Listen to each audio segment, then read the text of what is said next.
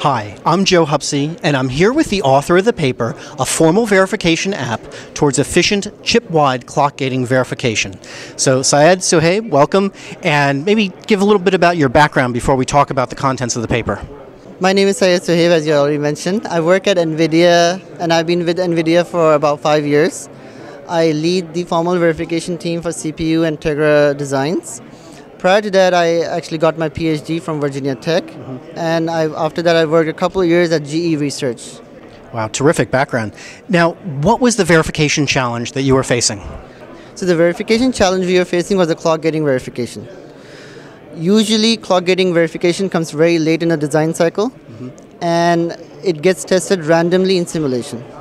However, that's a big challenge because there are cases which get missed in simulation, and as a result, the bugs come up very late, which can be very expensive. Hence, we wanted to come up with a framework where we can actually effectively and efficiently verify clock gating.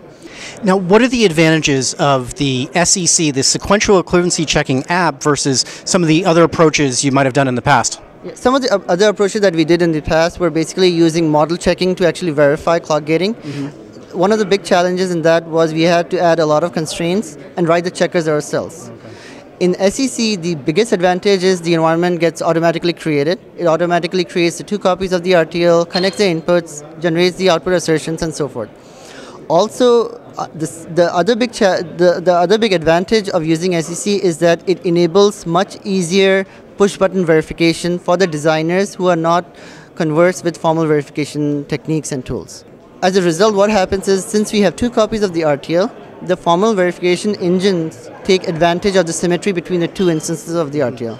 Secondly, given the fact that we're doing formal verification, the state space explodes. However, what the app allows us to do is it allows us to easily abstract out parts of the design which are not related to clock gating.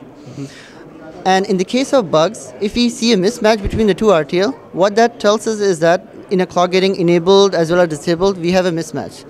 This app enables us to debug the failures very easily. The way it does is it automatically plots all the signals on the waveform based on the fact that as long as we have mismatch, it'll print out the mismatch signals and quickly help us identify the failures. We have noticed that this specific app actually saves us about 8 to 10 minutes of debugging time per failure, and that's a huge benefit. So tell me, what were some of the results? So we applied this on 50 different units in our design, and we had about 20 people working on it. The 20 people included the DV, the designers, as well as formal verification engineers.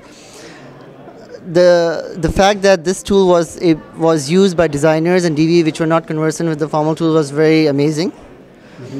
We found 40 bugs which were very late in the design cycle, and simulation actually missed them, and that's why the results are very astonishing. Good. Well, Syed, thanks again for sharing the results of your paper. All right, thank you so much, Joe.